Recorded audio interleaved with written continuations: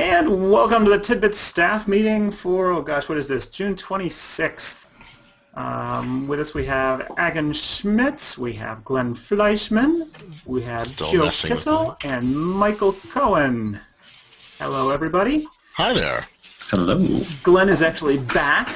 Last week he was on vacation on the East Coast. And, undisclosed locations. And we assigned him vast amounts of articles last week, at which he didn't watch last week's staff meeting, and so he doesn't know about. But that's right. I've done nothing. I've done absolutely nothing, as is my plan. My secret plan. Oh, so Joe, you were saying that you've been trying to install Mountain Lion on Tiger. Have you gone back to Panther? No, that would be a logical impossibility. So there are a couple of Mac models that, so you can look in Apple's Mountain Page website and see a list of what Mac models support Mountain Lion, and there are iMacs and there are MacBook Pros from, I guess, 2008 or something that shipped with Tiger originally, which I looked up by using Mac Tracker, but also because I happen to have one. But they also are on the list to support Mountain Lion. Now, of course, the Mountain Lion system requirements say that you have to be running at least Snow Leopard or later. But I was thinking, well, surely there must be some people out there, even if only a handful, who, for whatever reason, are still running Tiger on these machines, but now that Mountain Lion is out, they will decide to upgrade. So, using the available tools in their current state, I tried to make that happen. And as it turns out, in Lion, the Lion installer also would not let you install directly over Tiger, but there was a pretty easy hack that you just sort of do this thing in terminal, and boom, it just works. So it was really just like a switch, and the installer was saying, no, I don't think we really want to install over that, but if you do, well, it'll work. Well, you do that same little magic trick in current preview of Mountain Lion, and it very much doesn't work. I mean, very much. As in, you think you've gone through the whole process, and now all of a sudden you can't log in at all, and all your user accounts are gone, and like a whole long list of other bad things happen. And I did figure out a way to, get past most of those bad things, but I'm not convinced that I found all of them. And so I'm taking pains to say in my book, you really don't want to try this. I did it, but then again, I'm a trained professional with years of experience, and I get paid to do this. You, the general public, should not do this. No, seriously, spend the $39, buy the Snow Leopard upgrade, install that, and then do Mountain Lion. If your time is worth anything, you will be a much happier person if you do that. So that's my story. Well, it doesn't sound like that's something we're going to want to be covering in any significant detail. So I did write 7 pages about how one might do that, but I don't think we're going to publish that. Oh, well, I finally finished my Soho Organizer article, which has actually been proved a little more interesting than I had thought, both in terms of finding, I don't want to say problems with Soho Organizer exactly, but more I ran into various issues that I've been working through with them. They actually were great. I love it when developers, you report something and they say, well, here, try it in this build, and give me a new build. So that was interesting, but I think I just had some corruption in my data, which was causing problems. And so for the most part, all that seems to have gone away. But the other thing, I got a comment on the article today from our buddy Norm Harris, and he was saying, well, if you don't like the address book in Lion with the leatherette view so much, what do you use? And the answer has actually been, well, I don't use anything because I don't really use address book on the Mac at all. I use contacts in iOS a lot, but not address book on the Mac. And buzzer. I think it's my phone. And so, but now that I have the Soho Organizer, is it someone else or is it me? I don't think it's me. My phone, mine doesn't do that anymore. Mine does, but the phone is nowhere near the speakers now. So. Oh, it doesn't matter. It's 800. Here's a lesson of wireless communications, folks. No, I'm sorry. It's 850 megahertz, so it's going to penetrate walls and go. Yeah, but no. Normally this is not an issue. Normally, here I'll tell you what. I'll go into airplane mode and we'll see if it stops. And then suddenly Adam disappears. Woo! It stopped because you picked it up. That's the magic of the iPhone. It's got proximity irritation testing. Okay, now I'm in airplane mode, so. Now it happens, it's someone else's fault. That's right. So somebody's going to come down the aisle now and offer Adam a little bag of pretzels and something to drink. Any event, so the moral of the story is that although I was actually testing Soho Organizer as a solution to the syncing iCloud contacts into Snow Leopard, I now have a copy on my Lion MacBook too. So it suddenly solved the problem of when I have to use Address Book. Now I don't have to, so I don't have to ever deal with that horrible interface again. So that's a good thing. Let's see. So other ideas. What are people working on these days? My tan. I'm getting nice shade. I actually just finished an update to my text expander book that's going to be out in a couple of weeks, a revision to take into account the update to text expander. And right now I'm working on editing Joe's Mail in Mountain Lion book before I go on vacation next week, so I can tell him all the things that, oh, it does this too? Huh. Yes, I am kind of writing 3 books at the same time, which is You're nuts, Joe. Normal. It's a situation not to my liking. You know, I really don't believe in multitasking. It's unpleasant for me. So, but you get that surgery where they sever the corpus callosum, and then you can have both brain sides work independently. Then you don't have to multitask. You can single task with each side of your brain. But only one side can draw then. I think that's a myth. Well, you know, do your Illustrator book on one side and your Mountain Lion book on the other. So what you're saying? Next month is going to be a big month for books anyway. Yeah. So I think what Joe's saying is no articles from him anytime soon, unless they're excerpts from the books. So. Exactly, excerpts from the books that I can do. Right. Oh, there's Jeff. Someone has come to town. Tiny Jeff Carlson. He's very small. Why am I very small? I don't know. Well, give it a second. I still can't see the Hangout yet. Why doesn't Google have the option to automatically resize heads? They can just shrink or enlarge our heads as necessary. You do. You go like this. It's a pinch. Crushing your head. Crushing your head. Well, so this is why we're live. I wrote. I'm going to rest of my laurels is the Airport Express. Came out, what was it, 2 weeks ago now, and I wrote something up for that issue about it, and it's interesting to get the feedback between that and the Macworld review I did that ran yesterday. It's been interesting to see how many people rely on, a combination of outdated equipment who are trying to do, somebody's typing too loudly. Someone's typing too loudly, who is it? Does that look? You give me that look! Now it's me, haha. I'm sorry, were you talking? I have my soft keyboard, see? Can't hear it, soft keyboard. But it's interesting to see, whenever we go through these revisions of airport hardware, what people are thinking about, how they're using it in their network setups, and, the Airport Express, I'm getting fascinating feedback both from the TidBITS and the Macworld article about, hey, this isn't as portable as it used to be because the plug doesn't come out of the side. I have to use, a long 2-prong cable now, which is actually better because if you purchase the external cable, it used to be for the Airport Express, it had 3 prongs in the end, so it wasn't useful in older houses or older hotels, bed and breakfasts. But what Apple told me in a background briefing was that they don't see the Airport Express being used as a portable unit anymore. So they wanted to keep it small and compact so that it could be used portably. And I think it's still a great form factor because it's easier to locate it because you've got a 6.5-foot cord on it.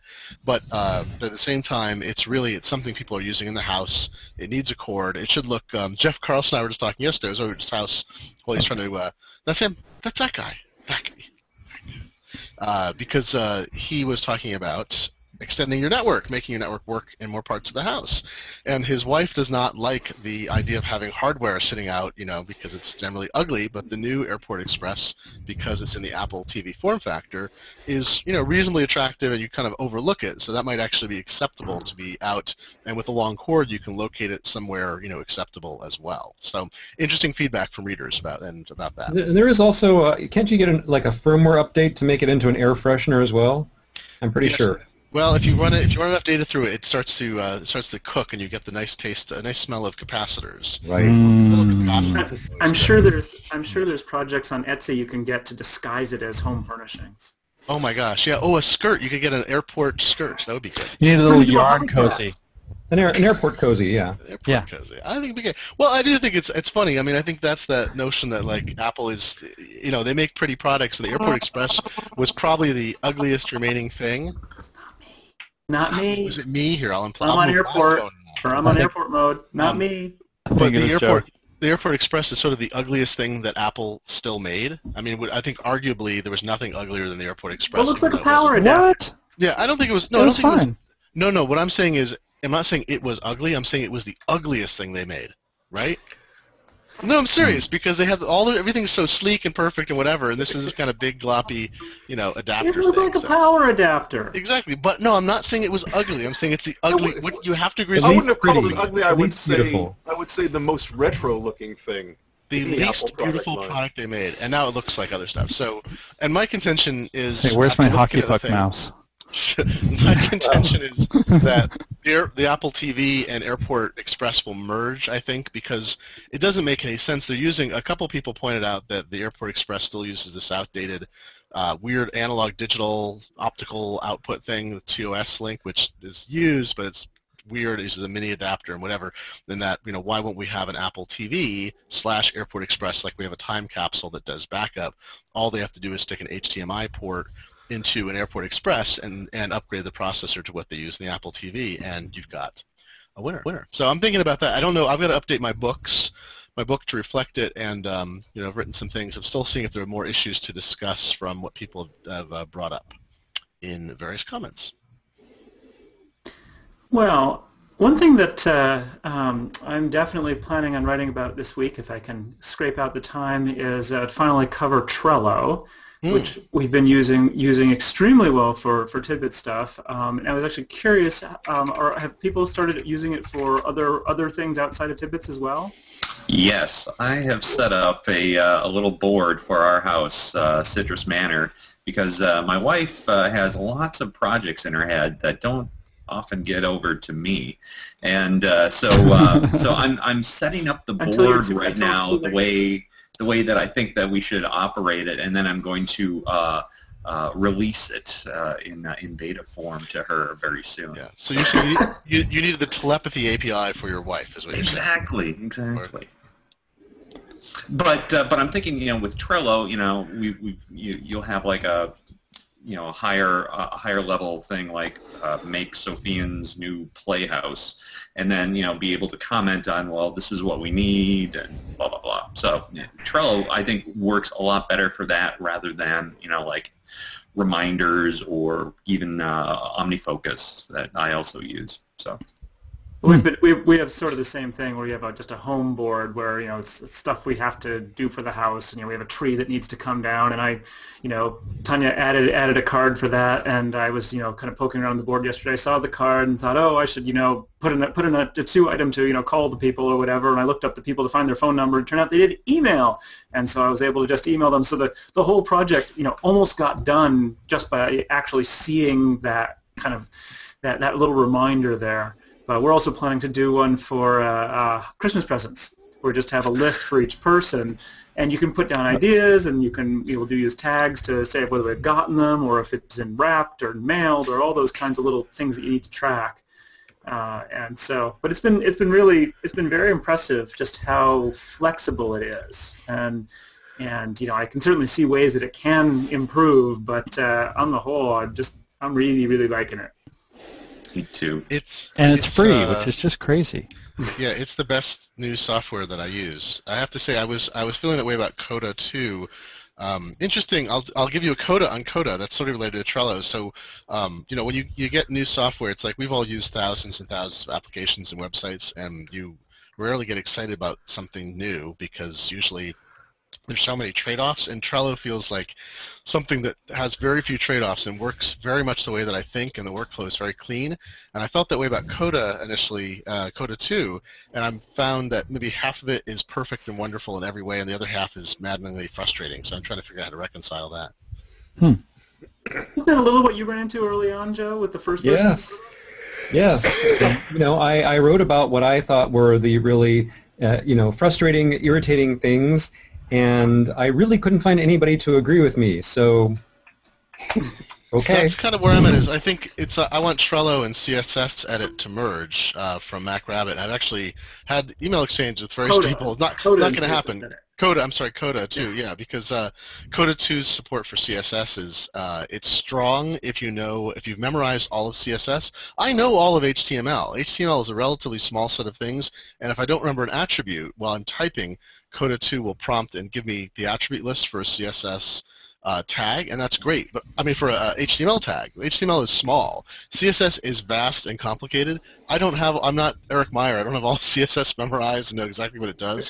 So it's very, very hard for me to construct a CSS selector by hand using Coda's tools. Very easy in MacRabbit's CSS Edit, and which they incorporated into Espresso 2. I like it better as a standalone program. So anyway, but it's interesting. I mean, I think Trello is a great example of having a very tight focus and creating a web app that's so seamless. I forget I'm using a web app. You drag and you drop, it refreshes, it updates live while people are doing things. I don't know, I think it's one of the best web apps I've ever used. I think it's better than Google's apps in terms of like interactivity, freshness, and intuitiveness. Well, Google Analytics, which used to be a fairly impressive web app and you know, relatively easy to move around and whatnot, since they've been updating it and, you know, adding more features and whatnot, it feels slow and clumsy now. I'm constantly lost in it. I can no longer find my way around, and I don't know what to do in Google Analytics. Like, I click on things and I'm like, I think this means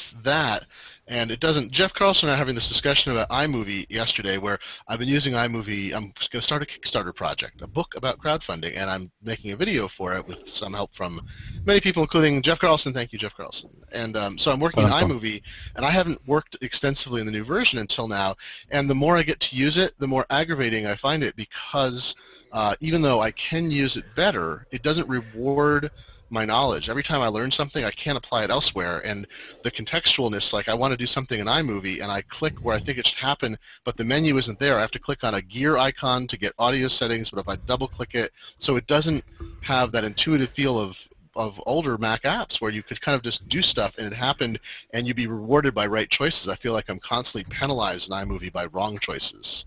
Only one way to do it right, and if you don't get it, then, you know, your clip's missing and you got to undo and whatever. Do you think is it kind of like a mystery meat interface? Is that what you're describing? No, it's just that there's each clip, you have so many different approaches that have different choices for each thing you can do, and like I still don't understand entirely the difference between clips and project, even though I should, even though I've been using it now for weeks and weeks. And I mean, I do sort of get it. Like, I know that the project is where the full clip, or the clips are where the full movie item lives, but it handles audio and video differently, and you can drag stuff in, and then it's like you can't duck. Oh, did Jeff write a book about it? What's that? Wow. Yes. I don't know if that would actually help me, though. I don't know if that would make me less aggravated. Like, understanding it, the more I understand it, the more I think it's an imperfect interface that's not designed around the way people think or do things, but around the way that the people wanted to program it. It's got that, you know, engineer feel to it. Does this feel like it's something that Apple's doing potentially intentionally and more generally? Because that's actually very much how I found iPhoto 11 to be. That, I mean, I'd written books about every version of iPhoto, so I really understood iPhoto, and it seemed pretty straightforward for a long time. And then with iPhoto 11, particularly when I went to the full screen interface, the whole thing just, it boggled me. You know, that it was, you know, the controls were all over the place. I had different ways of working. If I was depending on which mode I was in, certain things would work in some places and not others. and particularly in full screen mode, you lose the menu bar kind of by default. I mean, obviously you can get it back, but the implication is that everything you need to do is visible to you, but it's clearly not. So I almost wonder if there's some design aesthetic there that's we're not liking. I think there's. Oh, sorry. Please go ahead. I think a lot of that is because iPhoto is like the transition bridge between Mac apps that we've known for a long time, and the new idea of things are more like iOS, more everything must be right there. And I mean, iPhoto 11 came out in October 2010, so it's like a year and a half old before Lion, before that sort of merger. And I mean, I completely believe that iPhoto was like the test balloon. and then they lost the balloon, and it's just floating out there somewhere. They don't know how to find it, which I mean, and my guess is they're going to let that balloon just drift off into the sun, because the next iPhoto will probably look a lot more like iPhoto on the iPad. But here's my thing is, I find myself baffled with Apple applications in a way. Like, it makes me feel like I'm suddenly. You don't know how to use computers. That's your problem. I know. I feel like a person of age who grew up before a computer existed. I mean, I've been using software since I was 11, or even earlier than that, and I don't remember ever having the same sense of being lost the way I am with some of Apple's apps now that I was back when. Like, this is the way I used to feel with like Windows 95 or Windows 3.1. You want to run iMovie from the command line, don't you? Yes, that's it. I need command line driven. No, it's just I mean, you wrote a book about it, and it's I know. It's baffling why you would build an interface that you have to. I mean, I thought good software rewards you for learning, and I don't feel like Apple's newer software rewards me in the same way with experimentation. I feel like I'm getting zapped. I'm being tased all the time. Well, I think what Apple's doing is, and I think this also kind of comes up with Final Cut Pro 10, is before the idea was, okay, you can sort of find everything. If it's not a button, then it's a menu item. If it's not a menu item, then it's it may be buried in a control palette. Yeah, and so like there were at least a couple of ways to do things, and now I think what Apple may be doing is they're thinking, okay, we've figured out a better way to do things, so that once you know how to do this baseline level of things, then your interaction with it is much faster. So once you know that in order to do all sorts of effects in iMovie, you have to drag a clip onto another clip, not just into the project field, but drag it like onto the middle of the clip, and then you get this pop-up menu that has like 10 items where you can do, inserts and replaces, and the thing that I wrote you out yesterday that I'm totally forgetting about. Something crossover and a cross. Yeah. Cross dissolves. No. Well, cutaway. That's what it is. Cutaway. Okay, yeah. Yeah, but it's baffling because I couldn't figure out where. I mean, it's not everything doesn't have to be in a menu, but there's still that notion that even in a professional grade piece of software, which iMovie, I mean, I know Final Cut Pro fills that role, but it's I've used professional software. I mean, I've used everything from software intended for people who've never touched a computer before to people who have to have extremely detailed domain-specific knowledge, and I don't know, I feel a little bit lost these days. I have the same problem with iPhoto with less than iMovie because you can't do as much with it, but then I'm constantly trying to figure out what I'm supposed to do. I'm like, where is this? Why do I click this? How do I select it? So I'd like to take this sort of up a level of abstraction. Is this perhaps happening because Apple is changing sort of the linguistic underpinning of how we use things? I think you're probably right. Their user interface model is beginning to change. There's not a consistency to it anymore. It's been spread around. Oh, and I'm talking off the top of my head here, but it seems as though there is that in the past, sort of the classic Mac approach, it was a noun-verb situation. You would select an object, and then you would act on it. And particularly with the move to iOS, it feels as though there's often no noun, that you're just verbing. Yes, but you're verbing physically on an object, but you don't know you can do it until you touch that object. There's nothing to differentiate an object that you can pinch, for example, and one that you can't visually. Right. And it's actually, when you do in iOS get that noun-verb combination, it actually feels a little weird a lot of the time when you tap edit and then you have to, tap a checkbox next to the photos you want to delete and then click the tap the delete button. That feels like an awkward interface in iOS. And it's something that iOS is not designed for. But it feels as though there's something different about what Apple's been designing of late that may be informed by iOS. They're localizing a number of commands directly within the objects that you manipulate. And that hides them, because you don't see the user interface, you see the object, so you don't know what commands it has inside of it. Yeah, so it's just like in Mail, when you're looking at a message, there are these controls that only appear when the pointer goes over that sort of divider between the header and the message. Oh, yeah. And there are kind of a lot of places like that in Mac OS X where you have to know where the controls are supposed to be and go there before they show up. Yeah, the classic thing is the scroll bar. There's a target acquisition problem. You can't just say, I'm going there, so zoop, you have to, if you don't know it's there and where it is, out of luck. This is the classic problem with the scroll bars in Lion. That's the seminal example, right? Is that Lion added the scroll bars where unless you hover over them, you don't know that scroll bars even exist. You can't see the position you are in a document. It's not exposed. And I found that maddening. I still find that maddening in Lion. And the same thing in any of the documents that implement autosave. You don't realize that the name of the document at the top of the title bar is a control until you mouse over and say, oh, look, it's a drop-down menu. Oh, I can lock it or unlock it and go back in versions or have it brush my hair. You don't know that. I think this is a good think piece. Is the implicit actions that it's actions that are verbs attached to objects instead of, because the interfaces are no longer discoverable. They're not rewarding and they're not discoverable. You have to become an expert. Well, but it's weird because at the same time, if you emphasize this sort of touch approach that's in iOS, iOS does reward touching and experimentation. There's rarely something you do in iOS in Apple's apps or other apps that make you feel bad because you couldn't figure it out. It has to be intuitive at a level, and Apple enforces that even with App Store rejection sometimes if it doesn't think that things meet that standard.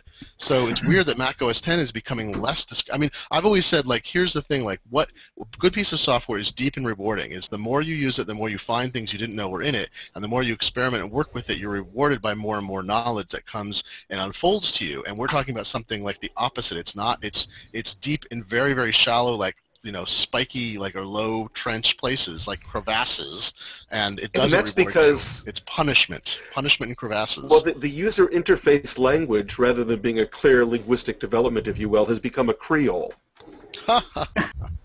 Very nice. I only speak pidgin. Creole, I only speak the pidgin version, though. Okay, you don't have a reliable grammar anymore because there's two grammatical models kind of intersecting in bizarre ways. But let's attempt the improbable. Let's. All that is left is the impossible. The scary That's and our dangerous model. thing. Okay, now let's imagine that we are Apple. Let's try to put ourselves in Apple's shoes. Why might they be doing this? Can we come up with a plausible theory or a few plausible theories as to why they might be obviously deliberately taking this approach? If I am Apple, then everything you guys say doesn't matter. That's end of story. Oh, sorry. It's clearly an attempt. I think it's a wrong-footed attempt to make things simpler. Like Apple is still trying to crack the code of how do you get the hundreds of millions of people who don't own a Mac and don't want a computer. Like for some people, that's going to be the iPad or an iPhone or iPod Touch now. But for people, they still want to sell Macs. They still make their 30-something% margin on it, and there's still plenty of people who they want to get them to buy more Apple software, do more Apple stuff, buy from the App Store, and the Mac App Store. And I think by hiding complexity, I believe Apple thinks they're making it easier, and I think it's the wrong thing. It's that they're hiding complexity by attaching it to objects, and that is the wrong approach because it frustrates both new users who don't know a function exists. They have to learn it. It frustrates sophisticated users. It would work okay in a perfect world, but okay, let's take the Apple TV. Now, a recent update added a software restart command. Yes, I found There didn't it. used to be one, and I can't tell you how many times I had to pull the plug on that damn thing because it crashed. It stopped working. Right. There isn't anything else that you can do. There's no power button. There wasn't anything else I could do when it stopped working except to unplug it and replug it. Now, at least when it doesn't completely crash, at least when only part of it stops working, I have the option to do a software reset, which is very nice. I've had to do this how many people recently, since they added the restart button, I had to do have it 3 brought times. home their shiny new iMac and they plug it in? They're like, "Where's the power switch?" Like, and you got to really hunt for it, you know. Like, if you don't know where it is, I mean, it's hidden in the back there where you're never going to see it, and it's flush against the surface, and it's tiny. You know, it's like you have to know. Now, I have a theory, and I'm not sure if this is a legitimate theory. It's sort of a play theory, but I came upon this theory after watching Lost, and especially after hearing J.J. Abrams talk about Lost. Awesome.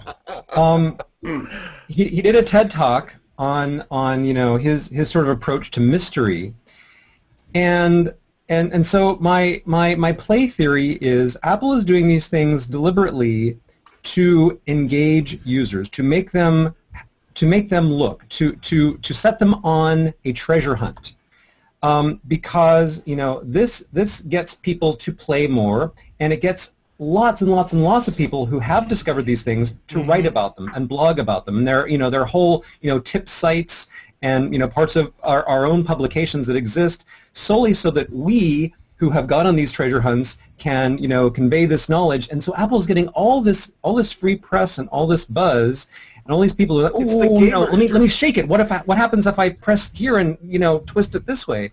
And so my theory is that they're doing this deliberately as a way of because mystery is interesting, because you want to see what happens next, what other little gems might be stored inside here. You might discover something really cool. Well, this is the way I would actually characterize that, Joe. I've internally thought of this as the Super Mario problem. Huh. Yes. That in essence, Apple is saying the interface that people of a certain age on the younger side of the platform that they are sort of growing up with is this video game interface where you've got to hunt for everything. Yeah. Where the entire universe is exploratory, and and it's up to you to make sense of it. And so I guess I wasn't thinking of so much of them doing it intentionally to engage people more, although I kind of like that. I mean, I was thinking of it more as a reflection of trying to make some things more the way that people with that background would think of them, which of course would drive those of us in this hangout nuts, because as is fairly obvious, we're old. We're old, yeah. Exactly. That we all more or less post-date Mario. So I never dated Mario. Post-date. Oh, I'm sorry. Date him afterwards. Didn't like the mustache. So, yeah, I mean, it is an interesting question, and I sort of wonder if there's, any of the Don Norman kind of people who have written about this as an approach, because I would think that it would be very much sort of against traditional usability, and it's certainly, a lot of the things that I see, I think this is nuts. How can they be doing this? This is terrible usability. It goes against a number of basic tenets of usability, the ideas of discoverability and having a scent for where the information is hidden. There are trails to lead you there. And I don't know where to look for anything. Yeah, and it doesn't entice you into doing it. The same interface works so well on iOS because from the get-go you're used to touching stuff. And there aren't any invisible control. I mean, say what you will about the weird verbs are in the object thing, but at least the objects are visible. You don't have to hover over an invisible button on your iPhone to get it to magically appear. It's at least going to be visible. Well, yes and no, though, because often in iOS you do end up with entire screens which can be hidden because you have to know that you can swipe in a particular direction. Yeah, okay. True. I've had that happen recently with a few things, yeah. So, I mean, I actually find iOS not undiscoverable. Bye, Agan. I didn't quite realize why he was waving goodbye. And I find certain things in iOS to be somewhat undiscoverable. And I think the hint there, honestly, is the number of apps. I just, for some reason, downloaded Google Current recently, even though it's not terribly new. And they had to give me the five screen slideshow on how to use the app. I mean, anytime you have to do that, I think that's a hint that it's not discoverable. Yep. And certainly every ebook reading program on the planet has to give you something along those lines, because this whole swiping left and right and all that's not yet And then my obvious problem is, so I'm like, I just want to use the damn thing, and so I just zip past the little tutorial, and then I'm using them like, and you can't get back. I needed that. How do I get it back? Where do I go to find that? It's gone. You need a tutorial to find out how to get to the That's right, yeah, the tutorial itself told me how to do Yeah, then I went up to the website, and I either play the video from the website of the tutorial, or it does tell you, it's like, oh, if you need to see the tutorial again, I'm like, no, yeah, exactly. And we all go insane. There's something else that kind of feeds into this sort of interface, and that is, the development of how object-oriented programming works and how you can have these objects that float around, actually from OS to OS in the Apple world, that contain their own internal commands and properties and ways of operating upon themselves. And that's another reason that you start to bury commands inside of the actual object rather than having linked to a controller that links to something else. I think you might actually be onto something there, because you are exactly right. Object-oriented programming does put the verbs and the nouns sort of in the same container, and this could be an instance of Apple letting engineers design the interface, and so engineers are going to think like that. Engineers are going to think that, oh yes, of course we have to package the verb inside the noun. But ordinary people don't think that way, and of course Apple doesn't believe in usability testing. So, well, and certainly with the you get inheritance and the child objects and the parent objects and all of that kind of stuff as well, which again, from a logical engineering standpoint, can make a ton of sense, but isn't necessarily the way that you want to look at things from the outside. In some cases, their child objects have become, teenagers that are having, like problems relating to their parents.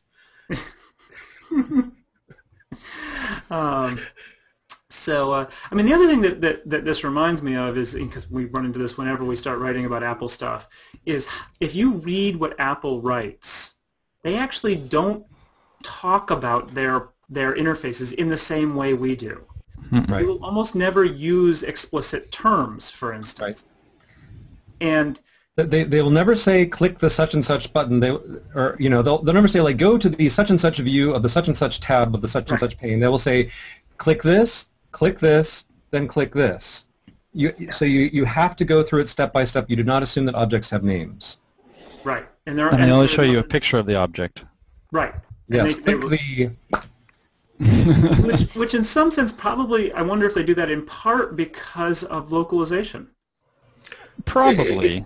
In part, it is a localization issue, but then it also raises accessibility issues, and they sometimes don't always follow through on that. Well, obviously, this is something we've encountered many times in the take control world. Is we want for our books to be readable by screen readers, and so we can't just stick in an icon because a computer can't read that. So we have to either figure out or make up names for everything that we see on the screen, and sometimes those are not terribly easy to find out. And even you can use VoiceOver and find out what Apple calls them, but that might not be necessarily an obvious term. So we don't always agree with what Apple calls it, even though it's their interface, because they make bad choices about what they call things. So. Well, and sometimes what they call it actually are we have to go to the developer documentation, for instance. Right. Yeah. So you can end up with some really weird names because it's what the developers call it. Because it turns out, if you're programming, you have to know what you're calling it.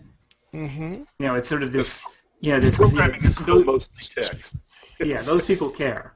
So, but I find it. I mean, I almost. I mean, one of those things you sort of want to be. You want to really like sit someone down and just ask them these questions, because did they come up with this style of not naming anything intentionally, or did they just sort of fall into it because of localization issues or a style guide where one person said this is a style we want to have because we believe it is more obvious. and or another example, they don't name their model. No, Macs don't have model numbers. So, you're constantly coming up with these sort of weird, fakey names for things because the MacBook Pro with Retina to display. 2008 Mac Pro, as opposed to the 2009 Mac Pro or whatever. And it's so ridiculous because Apple's support pages actually have charts that tell you how to interpret the non-existent names of the things that they have because they don't name them, and you're like, what? Yeah, but that's all sales. I mean, that's you want a MacBook Pro, you get the MacBook Pro. You want an iPad, you get the iPad. I mean, it's all related to sales and You could say you get the iPad. They could advertise the stores of the iPad, and it could say in small type underneath, the iPad 3 or the iPad 2012 or the iPad 5.7. Or it could even be on the back of the device. Yeah, what I mean, it's like somewhere it doesn't have to be part of the branding. It just has to be instead of A99376/M or whatever their terms are internally. Well, in fact, this is something I talk about in the upgrading book because you can look at this chart and say, all right, well, if I have a mid 2009 or later Mac blah blah blah, then it'll run Mountain Lion. So you're like, well, gee, I bought my Mac in late 2009. I think it was late 2009, or was it 2010? Did I think I bought this one used. So, but like, when was it manufactured? Well, you can look on it. There's no label. Now there is a way of finding that designation. If you're running Lion, you have to hunt for it. But if you're running Snow Leopard, there is no place inside your computer, no place you can look that'll say, I am an iMac mid-2010. You can only find that in Lion or later. And so, and it's not particularly easy to find. So, where is it? Okay. In Lion, go to About This Mac and click More Info. Now, what this does is it opens a special window in System Information. It says System Information window menu About This Mac or Command I. Oh, that's new. I hadn't looked. Oh, this is the summary screen, and there it is. It says this is a mid-2011. Well, that's handy. That's actually neat. Yeah, it's handy, but you didn't know about it until I just told you. Nobody knows about this. I didn't even know they changed it from System Profiler to System Information. I vaguely recall there you that. go. But, this is incredibly useful. This is one of the most useful things Apple's done, and I was unaware of it. How nice. Because they don't tell us anything. Right, Glenn. I don't read books. Sorry, I know. I don't read, but they Why release would I these read your software book? updates, and the description of the software update is, we recommend this for all users of whatever. They literally do not tell you anything about what this will do. And this is sort of they could add features, they could take away features, they could change names, change anything, and they won't tell you. You just have to discover it. You have to go on the treasure hunt. You have to go looking for those mysteries. Otherwise, I think this would be I think there'd be a good portmanteau article that's about the Apple egg hunt. These aren't Easter eggs. These are like going back to school eggs. These are work eggs. This is all part of Apple's long-term media process. They'll eventually have their own cable network, and it'll have a show called Name That Thingy. I thought it's part of their attempt to get us to stop writing about them because we're so frustrated with trying to sort things out. But I know what there won't be any words to describe these things, so that'll put them in their place. Well, yes. It'll be all pictograms. We were talking on... And here's my modern dance review of Airport Express. We were talking on the incomparable podcast the other day about Hugo nominated books. Hugo nominated books, and George R. Martin, writes these squirrel-killing books. They're so huge you could just kill a squirrel or a small dog with them. And the joke was, George R. Martin writes books that prevent anyone from having the time to read anything else during a given year. So of course he'll win the award because you can only have time to read his book. And I think Apple sometimes has that fill the zone. There's so much stuff going on. It's so hard to figure out, what to call things, how to use things. Like there's no time to actually do critique or analysis. We just have to keep up on the documentation side. And I've killed the conversation. Good. Well, this call's about over. It's almost noon. I was just thinking about that George R. Martin song that has been making the rounds on YouTube lately. I don't dance with dragons. That's what I'll have to see if we can come up with an article about this stuff because I do think it's interesting, and I think it may account for some of the unsettled feeling that people who've been using the Mac for a long time are getting more and more, where you sort of feel like you don't have the skills anymore, or things are a little clumsy, or I mean, honestly, for me, I was like, I don't feel like an iOS expert, that I'm not. I just can't be as fluid in iOS. I'm more error prone. I'm constantly doing the wrong thing in iOS. The mistakes are all small. I press the home button when I meant to click a back button or something, but it's it's definitely I don't get that kind of fluidity and that sense that I can move incredibly quickly and do exactly what I want with no errors at all, which I have on the Mac when I'm using the apps that I'm familiar with. Yeah, they're getting further and further away from the TOG model of interface design. Yeah. Do you remember TOG on interface? Oh, yeah. Yes. Yeah. Nice guy. I met him once. If, instead of writing an article about this... We did a modern dance. We did a TidBITS present on it. Ooh. So we spend more time, individually and cooperatively hashing this out. Maybe we come up with some slides or some, visual demos of what we're talking about, but we wouldn't necessarily say we're presenting our unified vision of what we think is going on, but we would talk about it, and we would each show some things, and we would take questions or, complaints from the audience, and we'd make it a big, interactive video thing, like this. That's wow. We could, we just have to sort of think about how to break it up in terms of who was going to talk about what, a little bit of organization there. I think it's a job for Trello. And the circle is now complete. The circuit. I think that might be a good way of doing it, because you're right, and this is stuff you kind of want to show. Yes, very much so. Very much. Bring up screen captures. Yeah. And it would be interesting, for instance, to show the difference between the way Apple writes some instructions and the way we write some instructions.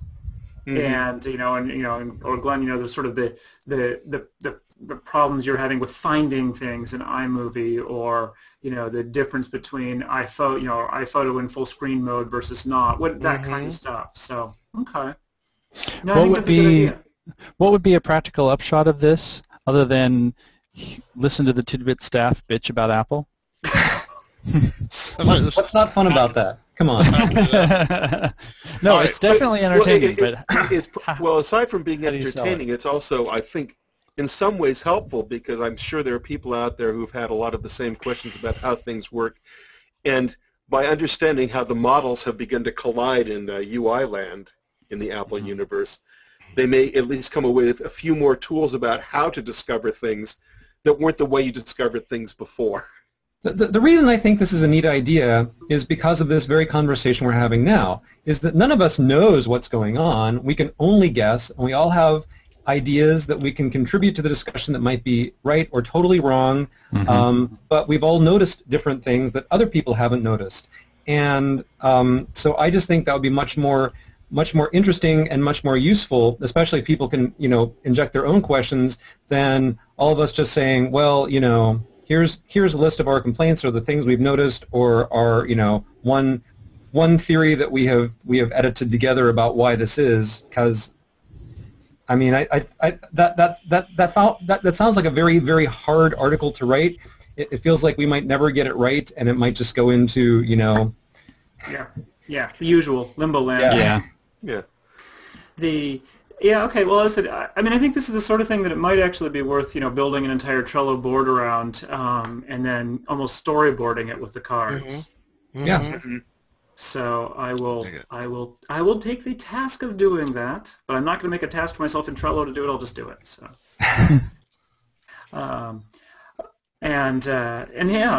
We can decide. Maybe it'll be live for TidBITS members only, and everyone else can come watch later.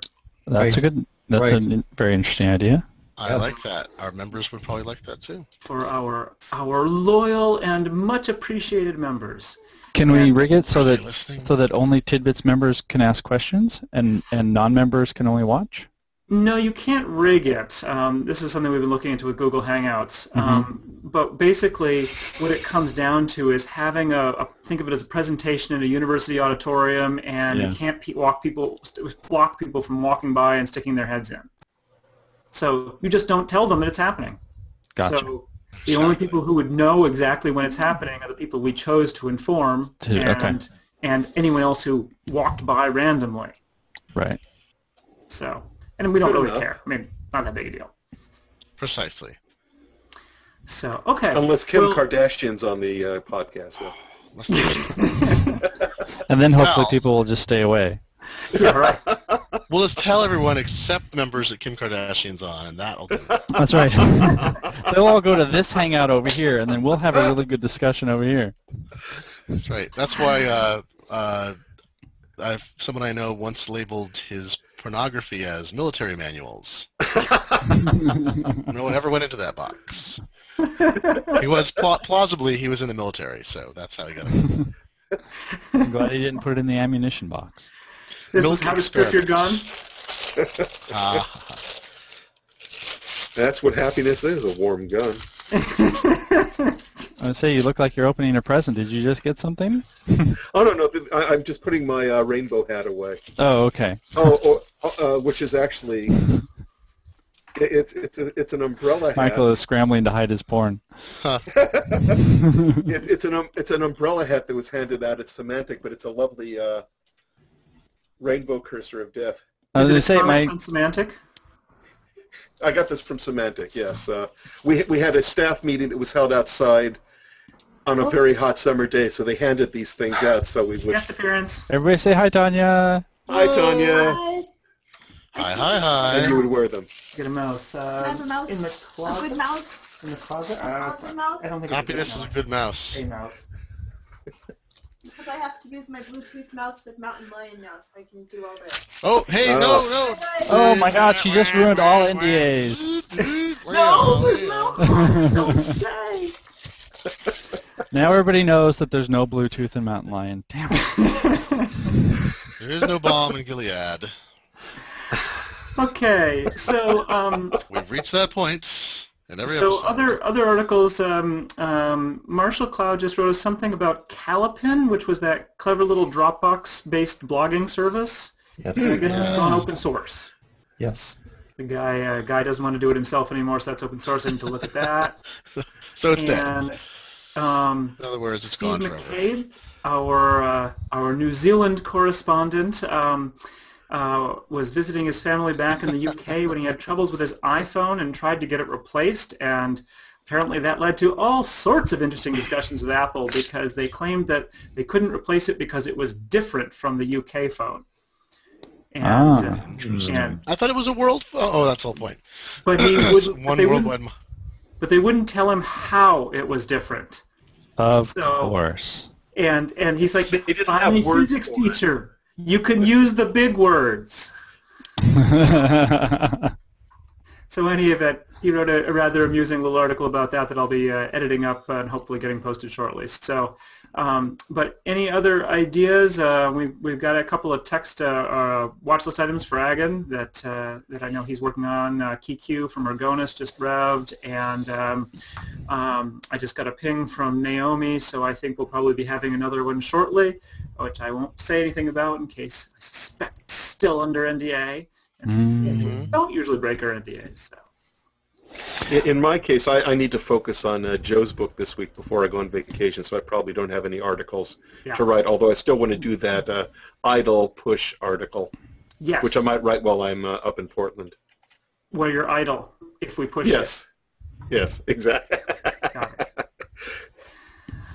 Okay, and Glenn, you and I need to talk later today about where we are on some of the site stuff. I need to get a new SSL cert and that kind of thing. yes. So, all right. Well, otherwise, thank you if that's it. Thank you very much for coming, and I will talk to you all offline and then again next week. Thanks for watching, folks. Bye-bye. Bye, folks.